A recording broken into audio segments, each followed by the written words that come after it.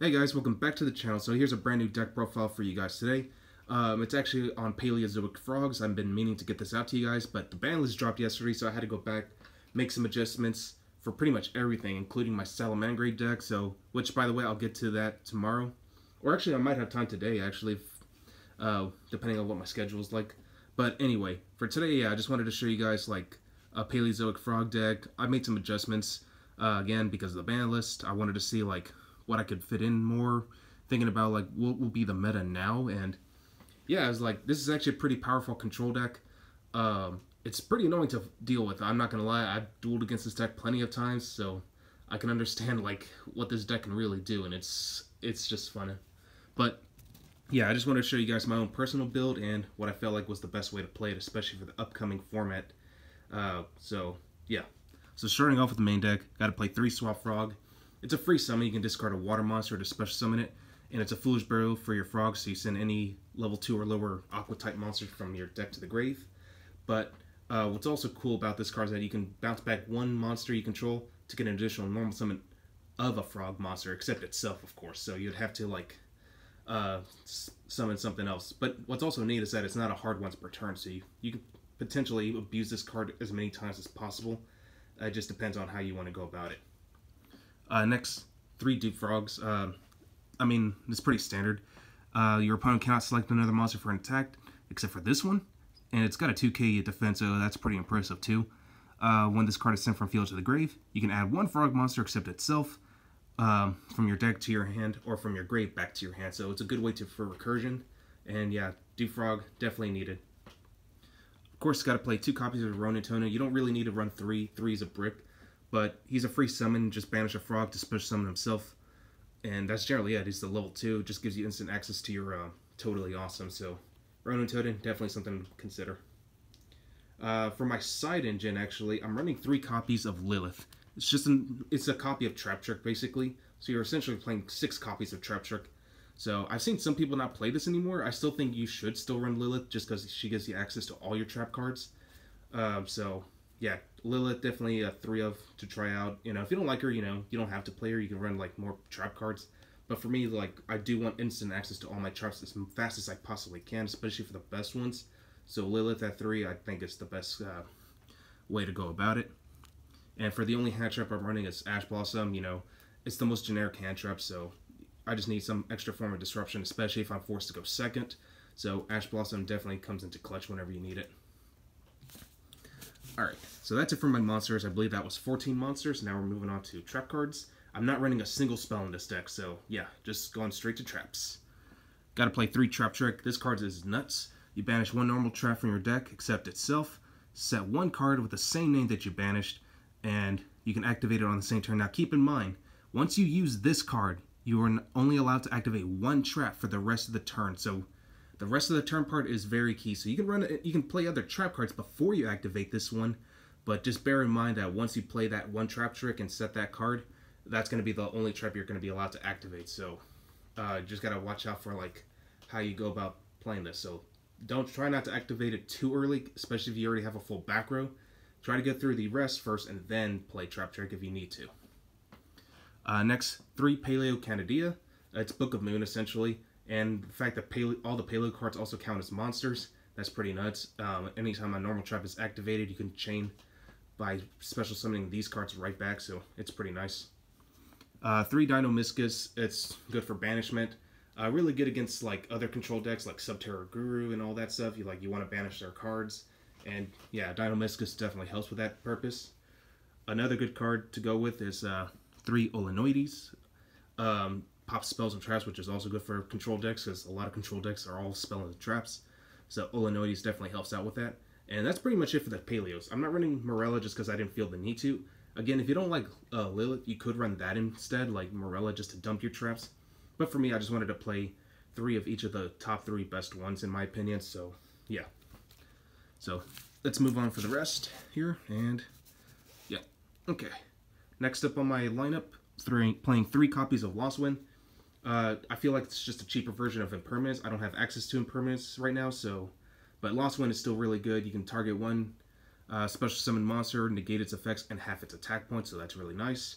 And it has its own self-recursion too, so definitely a good card. 3 compulsory, just because, you know, it bounces back monsters that can't be destroyed by battle or card effects. Like, let's say you're up against heroes, got to get rid of that malicious bane, so compulsory definitely helps with that. Or thunder dragons, well, actually in this case, the only thunder dragon that you have to worry about is just Titan. And yes, I've already seen some new builds on thunder dragons now without Colossus. The deck can still play very strongly. It's, at this point, it's just an Appaloosa Titan Turbo, which if I have time, I'll do a deck on that later, but for now, I'm just going to focus on the ones that I play more. Moving on, for counter traps, I'm actually only running like 1 counter trap, in which case, 3 of them. 3 copies of Solemn Judgment. This is mainly just to deal with like Denkos or like any form of back removal, like Twin Twisters or Cosmic Cyclone. So Solemn Judgment definitely helps. Or if you just want to cancel out your opponent's summons, that helps too. I'm running 2 Crackdown. I didn't have room for a third, but 2 is just fine. Just to take control of your opponent's monsters, and you can link them off later. So, yeah, that's not too bad.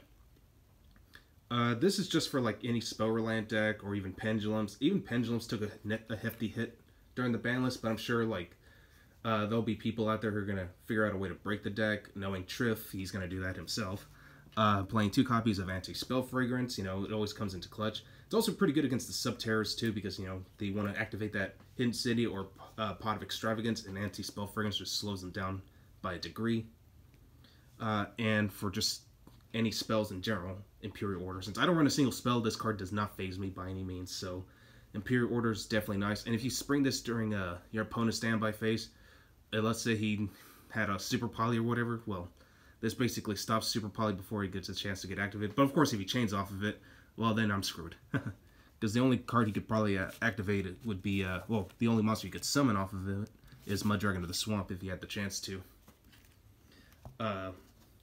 Anyway, now we're moving on to the extra deck. Since it's a Frog deck, naturally you got to run 3 copies of Totally Awesome.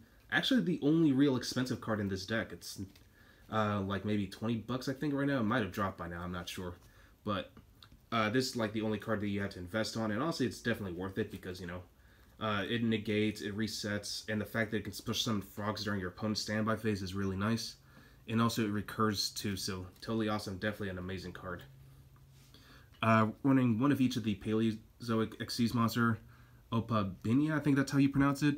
It's unaffected by monster effects. Oh, which, by the way, I forgot to mention, the Paleozoic monsters are unaffected by monster effects. This one lets you activate trap cards from your hand, so that's really good. So basically, every trap in your hand becomes a hand trap at that point. And also, this card has as a trap card has Xyz material. You can detach 1 material, add 1 Paleo trap card from your deck to your hand. So it's a good way to search it off. Next, you know what? Forget. I'm not even gonna bother trying pronouncing that name. We'll just call it the bluish purple Paleo, whatever. Anyway, also unaffected by monster effects. Once per turn, if a trap is sent from your spell or trap card zone to the grave, except during damage step, you can excavate the top card of your deck. And if you do, even if it's a trap, you can add it to your hand. Otherwise, just send it to the grave. But again, the entire deck is trap, basically, so you should be just fine. And once during either player's turn, if this has a trap as Xyz material, you can detach 1, then target 1 card on the field and destroy it. So that's pretty nice. It's also good for free spot removal. Now moving on to links. 3 Mistar Boy, you know, just to bump up your water monsters by 500 attack points, so it's really good. And it's, again, if it's like all the other water monsters, you should have some recursion with this. I'm also running some Nightmares, Phoenix, Cerberus, and Unicorn. You know, spot removal is always important. Now this one I'm actually giving a chance, and it's actually pretty good for this deck so far. Unchained Abomination. So this card just pops cards like crazy. Whenever a card is popped on your side of the field, except by an effect of an Unchained monster, you can pop 1 card your opponent controls. Whenever a monster destroyed a monster in battle, or whenever another monster is destroyed by battle, you can target 1 card on the field, destroy it, and at the end phase, you can just destroy 1 card your opponent controls. So that's just nuts. Like, this card could pop 3 cards, essentially, in 1 turn. So, yeah, Unchained Abomination is just the nuts. And for the only other link form running is Boral Sword Dragon. Now, for my last few cards, these are actually for Waking the Dragon, since I sided out. Running 1 Ultimate Falcon, Netiri Exterio, and, of course, one of my personal favorites, Super Heavy Samurai Steam Train King. This thing can also pop cards, and the fact that he can attack in defense mode is nuts. And he banishes every spell and trap in the graveyards just to burn your opponent for 200 points of damage for each card that gets banished. So if you need something to help you win in time, Train King will definitely help. So give it a shot. Alright, for side deck, it's pretty self-explanatory. I'm running 3 Nibiru. It's still important because we're still gonna have combo decks naturally. Also good against the combo. It's Inspector Border. You know, you definitely need to stay in control. Even though with MR5, I know some people think Inspector Border is gonna be bad. I don't think it's gonna be that bad, honestly. I think it'd still be a pretty cool card to try running, and it's a 2K base deck, so why not? Heavy Storm Duster for any other back row strategy, as well as well, Waking the Dragon. Like, this was mainly for the Dragos. Like, if they pop my back row and happen to pop this card, I get one of my free extra deck monsters. But even then, you know, people are still gonna run some form of back row removal, especially that for some reason Red Reboot went to 1. Like, why did they put that to 1? It's not, was it really that big of a problem? But oh well. Well, I'm sure it'll come back to 3 at one point. And then lastly, 3 copies of Evenly Matched, also against the control strategies. You know, because if you're up against 2 control decks against each other, it's grindy as crap. So you definitely just need the edge in some ways or another, and Evenly Matched will definitely help you out with that. Well, anyway, that's all I got for you guys today. Hope you guys enjoyed this video, and just stay tuned for the combo video, and I'll see you guys until then.